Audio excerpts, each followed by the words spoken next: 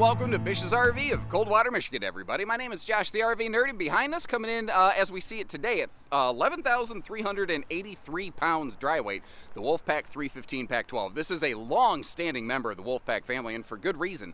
12-foot garage, 102-inch max-width wide body, just shy of 100 gallons of freshwater holding capacity, which is really good, I think, especially for something that this is an RV that it's not the biggest, it's not the heaviest, it's not the flashiest, but it is maybe one of the smartest options out there in the world of fifth wheel toy haulers because it checks all the really big boxes. I think, personally, pretty darn well. Like, we've got a 30,000 BTU air system, 12-volt holding tank heater standard on these.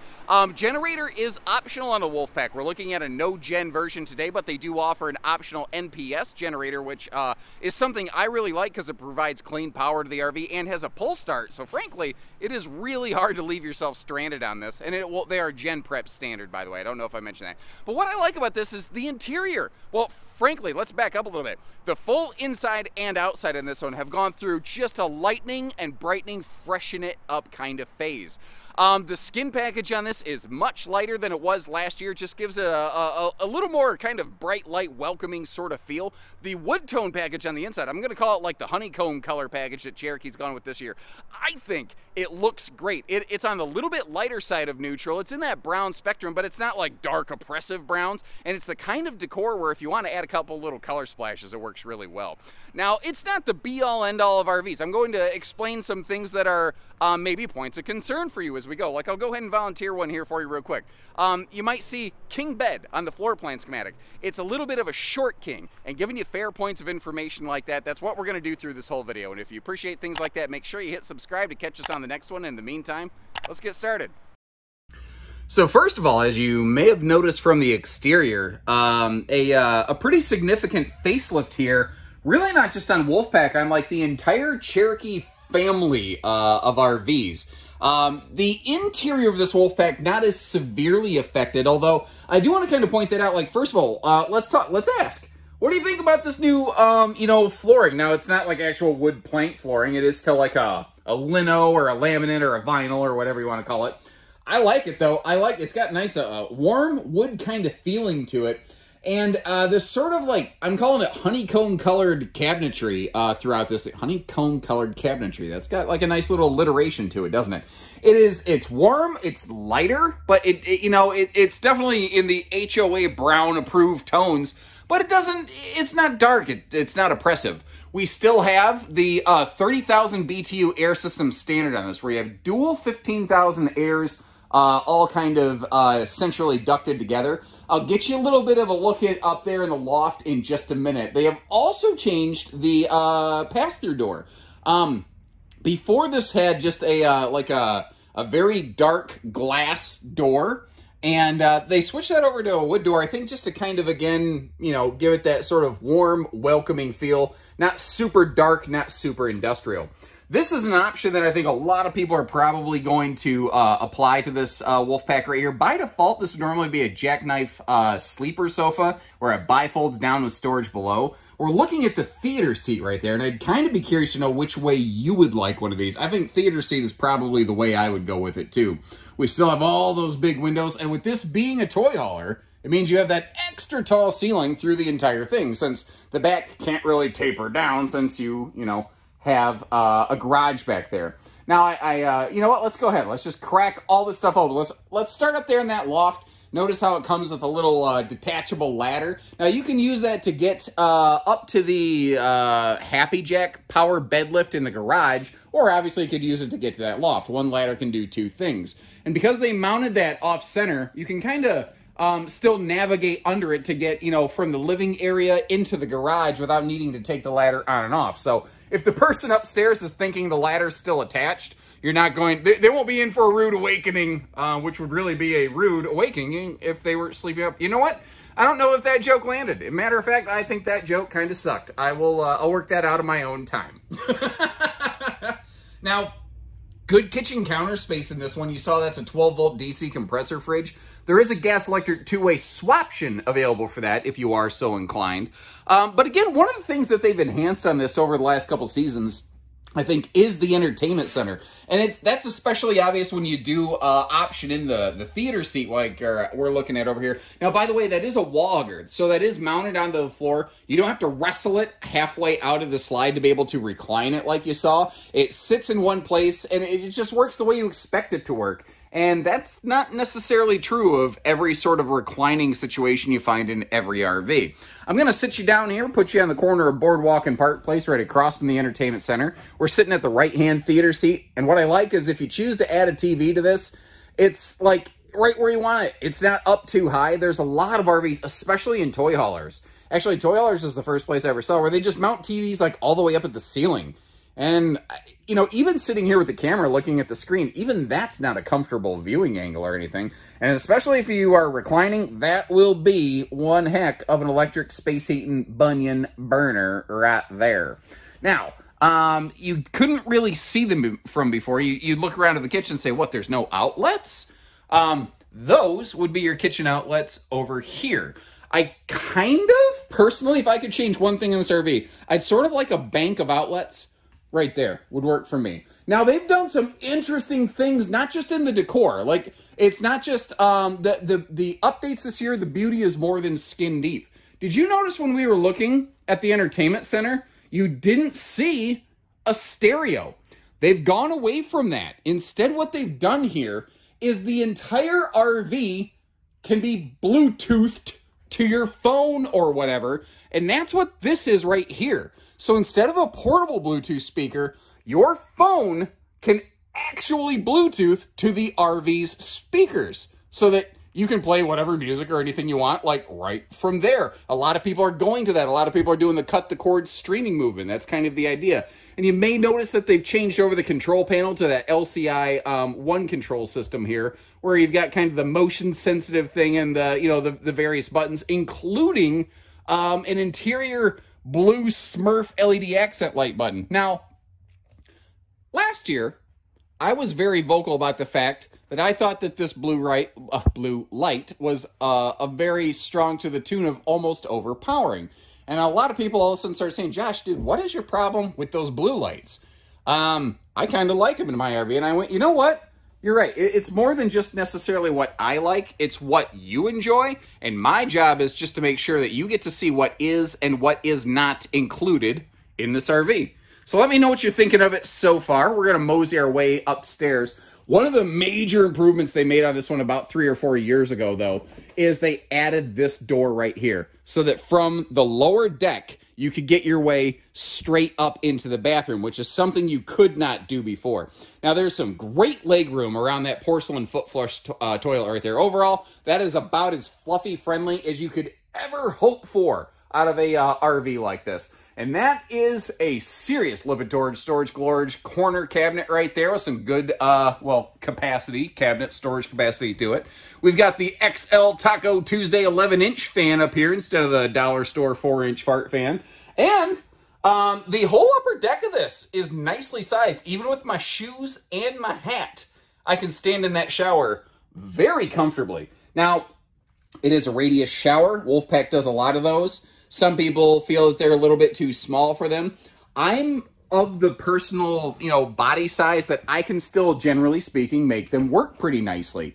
But hey, that's me. That's not, ooh, I forgot a big deal. Hold on. Let me get back up here. In this bathroom, you see that black and silver little circular thing? That is your water heater controller right there, because one of the things they've done is they have changed this over to a tankless, on-demand water heating system so that if you've ever dealt with a cold shower in an RV, no more. You're not going to have to deal with that anymore. You can take back-to-back-to-back hot showers and that. I don't care if you've got friends sleeping on the, the sleeper situations in the garage that we haven't seen quite yet. I don't care if you got a bunch of kids. You can take a lot of back-to-back showers. As long as you got propane and you've got battery 12-volt, which on an RV like this, especially with a solar package, you're pretty much always going to have, you're going to be good. Now, a couple things up here. If you look around the corner, this is almost where you would expect to see TV hookups. Instead, what you see is the thermostat and, a light switch for the ceiling. Look what they're doing at the windows, though. we're going to come back to the TV hookups. I realize I kind of jumped the shark right there like Fonzie. Instead of like, you know, roll down blinds, I can't tell you how many times I've seen a used RV come in on trade and nobody ever opens the windows. These are a lot heavier. They're a lot better at blocking out the sun. You know, you can slide them off to the side if you want that bright, you know, kind of thing going on. But I think a lot of people are probably going to leave them exactly how we've left them up here. Just a theory, just a guess. The lighter woodwork, and I'm almost falling backwards down the stairs. Pardon me if the camera work got super shaky right there. The lighter woodwork does make this bedroom feel bigger. As I mentioned when we were outside, this is a short king. It's a 70 by 74 bed, so kind of keep that in mind. But I want to talk about this little power outlet right here real quick, because that's another one of those new for 23 kind of things. This is now prepped for a quadruple Furrion camera system. So rear camera, side views, and then when we get back to the garage, you'll see there's another Furrion camera mount in the garage space. That's really going to serve two purposes. So the side view, the rear view cameras, I think you probably understand what those do just by their name. But the garage camera, what if you're going down the road and you hit like a wicked chock hole or something? You want to make sure your cargo or whatever you have loaded in that garage is in place. You can use that handheld Furrion monitor, which utilizes that plug. A cigarette lighter, like we grew up it's not called a cigarette lighter now, is it? What do they call that now? I don't even know what to call it. Anyway, you get the idea. It uses that as it's a handheld monitor. You can check to make sure like your Goldwing or your Harley or whatever hasn't fallen over on its side and everything's okay. The other thing you can do with that is garages in toy haulers are very functional alternative bunkhouses. So if you've got kids back there, you can keep that handheld monitor up here with you at night. If you hear a funny sound, or if you think the kids are arguing or something, you can actually grab that monitor and spy on your kids or family or friends or guests or whatever back there. You know, when I phrase it like that, it sounds like it's kind of creepy. Spy on your family.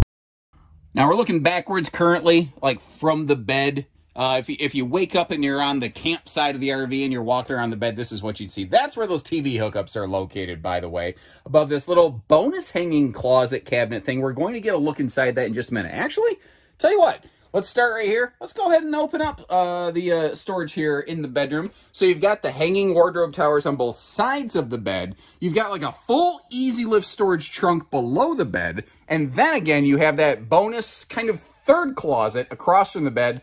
So this doesn't have an actual closet slide. It's surprising. It almost seems like you don't think about it because the RV is a good size. It's actually only a one slide RV, but it kind of compensates for that in a couple different ways. Now, as you can see, we're still up in the bedroom. We're looking backwards, and you can obviously tell I have closed the slide out. This one has potentially decent road mode accessibility, depending on your personal physicality.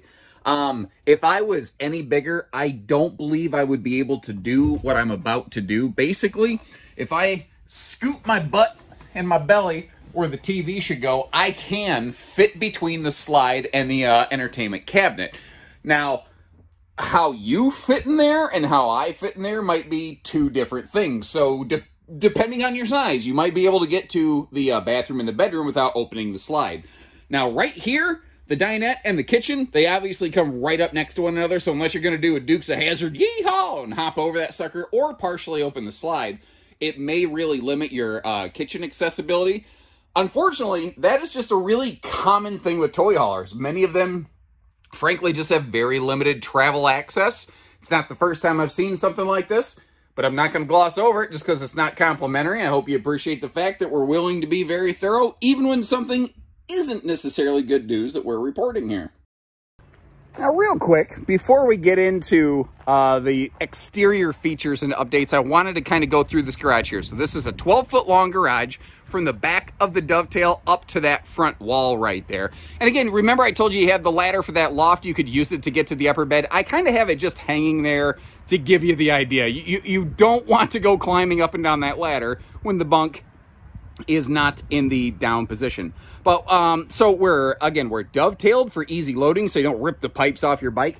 3/4 inch plywood floor, 15 tie downs in this thing, just plenty of spaces to tie it down. And of course, the flexible multi-function aspect of toy haulers is it's unparalleled. So You know, you can fold these down. This could be like a double queen bed, basically alternative bunkhouse. You can get those things out of the way. The sofas that we're looking at, they can ride against the sidewalls. They can ride horizontally under that overhead bed. You have your choice between maximum loading width, maximum loading height, whatever you need, how you need it. You can flip the armrest out on the sofas. You can get, you know, you can fold it away and get rid of it and have a 6-person kind of party spot. There is a roll-down tent screen wall on these. To my knowledge, Wolfpack is still not yet offering a 3 seasons wall. I know that I've seen a lot of feedback, a lot of questions asking that. So if that's a question you were going to ask and I more proactively answered that for you, leave me a little comment that says, hey, thanks for telling me about the wall there, nerd, or, you know, click the like button or whatever. Anyway, we still have the blackout snap-on shades to keep the sunshine and the looky-loos out of the way. We talked about that updated garage door. Again, we got the Furion 4-way camera prep, so that if you want to see your load when you're on the road, brother. Hello, was that a fly that just flew by me? Hello. Anyway, you get the idea. You can keep an eye on things back here. Also, you see washer-dryer hookups back here, depending on what you're going to use this space for. Now, you may also notice there's a couple loose parts on the floor. They include this. So you saw the steps that we walked up a second ago, right?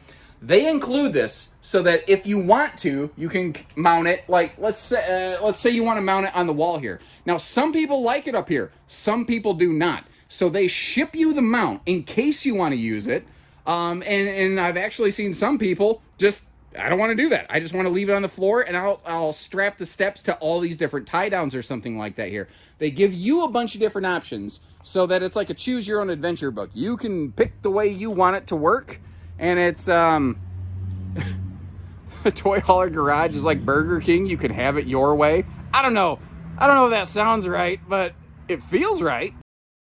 So first of all, let's talk towing. What is it going to take to haul one of these suckers down the road? So, as I mentioned earlier, we have 11,383 pounds of dry weight. You've got to remember, though, that you might be loading this loaded up. So, fully loaded, it might weigh just over 14,000 pounds. Also, as it sits here right now with a little over 2,200 pound hitch weight, you are going to make sure you need to have a truck that has the proper payload rating to be able to handle this. Now, the thing with toy haulers, they often have almost artificially heavy tongue weights, hitch weights, because they're really intended to be loaded with something in the back end. Actually, a lot of RV delivery drivers that bring these to us totally dry and empty will report, man, these things don't necessarily haul very well. They're like, man, it pushes me down the road because it's kind of hitch heavy. Having a good load in that garage will actually equalize that and help it handle a lot better. Getting you over here, looking at a couple things. You see like all the water hookups and everything all in one spot right here. Cable satellite hookup, a black tank flush. Now you've got both a hot cold outside utility shower as well as a cold water only sprayer port. The reason that they're giving you both is because that's a little bit higher pressure and you can have one of those little garden hose attachments on it. So if what you're trying to do is, you know, be able to spray off your quad or something if you've been mudding, well, you know, it's a little more likely to do that. Notice that we do have a single stink pickle deployment station right here, which is a technical term. Also notice how our black and our gray poles are all enclosed within the belly, so the gate valves are protected. Underneath here, we also do have holding tank heaters standard on these for your holding tanks. So you're gonna start asking the question, yes, but is it 4 seasons? I don't believe so. And there's maybe a lot of people might tell you, yes, I'm going to be one of the people that tells you I don't believe it is. And that might mean that you might not want to buy this RV now. But I'm willing to share that fair, true information with you because the last thing I want is for you to spend a lot of money on this and then go have a very bad experience. And I'm not going to sacrifice my integrity that way. We're 102-inch wide body. And by the way, what do you think of the revised exterior on this? So last year they had like a darker gray skin. If you look at this very closely, like they kind of called it a white exterior, but if you look at the graphics versus the skin itself, it's a very, very light platinum. So it's still living up to that Wolfpack Platinum name. And actually, I think if I get you up close here, you can more easily see the difference between the decals, or as our Canadian friends call them, the decals, and that high gloss sidewall over here. Now, if you look at this is a thing Wolfpack did last year. They have a mini drop frame. And here is why they did that. So that this RV could be generator prepped while still having, I think, a respectable front pass-through compartment. Now, again, what you're seeing there is the standard generator prep. It does have an optional generator. It's an NPS inverter generator, which is very cool because it has a remote start. It provides clean power to all the RV's outlets, and you can pull start it in case you like straight run out of fuel or something. Now, looking in here, that's where you see that expanded pass-through that I mentioned. By drop framing the generator housing, it wasn't fighting with your storage area. Notice too, there was all kinds of tie downs in there, and it was a carpetless flooring in that compartment. This is a major update that the Cherokee group as a whole has gone to. Tankless on-demand water heaters. That is a Furrion variety that we're looking at. That is something that when they first came out, I loved the idea, but it didn't seem like the technology was really ready for the RV industry, you know? And they're just better now. They've continued to develop those things, and they're operating better now than they used to. Notice how both entry doors are nicely enclosed under that awning right there. The awning, if I'm operating from a little bit of memory here, I believe that is about 21 feet in total length. So not a small awning, it's just a really big sidewall on the RV. And no slides on the door side eating into your campsite or anything like that. And it seems like that's a fairly rare find in the world of fifth wheel toy haulers. That very, you know, Cherokee family-centric compact camp kitchen where you've just got 10 pounds of sugar all wrapped up into a 5-pound sack. You got your little slide-out 2-burner stovetop with the gas grill cooker hooker right down below. Dad's medicine cabinet for the bottled water and the barley pop on the right, and an ice maker to keep the party going on the left. And basically, as long as you've got water and you've got power, and between park power and that generator, you should have power coming into this thing. You should be good. Sorry about that. Sneeze came out of nowhere and I didn't want to blow your ears out. Oh, by the way, I mentioned that little high pressure sprayer hose, garden hose thing. It comes equipped with that. It comes with one that you can use on either side of the RV. You've got the 4-step stable steps going on right here. But as I back up a little bit, you might notice they don't use stable steps in the back because that's where the garage is. You know, it would fold in and eat into your loading space. So what they have are these little drop down stable feet. Grand Design does that a lot, frankly. I'm a big fan of those things. I think that's a really smart way to go. As we back up a little further, you see you got the leash lash there from a drunken Uncle Gary when he ties one on a little bit too much and we don't want him bothering the neighbors any more than we can help it. Standard ramp patio package on these. You see that the steps getting you up to that patio deck have been added onto this. Now, you might notice how the tailgate is like wide open where those steps are. There is a swing out gate available, well, not available, equipped on that, as you see right over here. I just don't have it swung out, as it were. Up top here, we got a little flood loading light. We got our backup camera. And just to give you a look as to, you know, what the ramp door looks like when it's in the up position, since for the most part of my video, you don't really get an opportunity to review that. I also want to give Wolfpack some credit. They're one of the less expensive fifth wheel toy haulers on the market, and they actually take the time to fully set up and hook up the ramp patio package, including those, you know, those cable supports right there. It's amazing how many brands for way, way more money don't do that. Now, last year, they took a lot of heat for the fact that they removed, I mean, totally removed all roof ladder prep on them. You might notice up here, what they've gone to is one of those telescopic ladder mounts. You're going to see, I think, a lot of members of the RV industry adopt to that. One thing I noticed is the telescopic ladder that I have was a little too short. It didn't quite reach the ground when it was hooked up right there. I haven't verified this yet because it kind of took me by surprise at the time of this recording. I'd like to believe that there are longer versions of those ladders. So if you buy one, make sure you're figuring out how long of one you need. Right there, we have ourselves a 30-gallon fuel station. Now, that is shared, by the way. It's a single fuel cell. That is shared with the generator prep. One of the other nice things here, you got yourself the stinky, slinky tube carrier, so you don't got to worry about getting pink eye by mixing that with your picnic stuff. So what do you think? Let us know what, how the 2023 updates are kind of feeling for you. Did they nail it? Did they fail it? Did they not go far enough? Did they overdo with anything? What do you think about the new solar package, the ladder mount, all that stuff? Do you like the decor inside and outside? do you hate it? Either way, let me know in the comments section, and I'd love to be able to provide that feedback to the factory. And remember, when you're ready, we're ready. In the meantime, I'll leave you a link in the video description where you can check for pricing and availability on these. And until next time, take care, stay safe, have fun, and happy camping, everyone.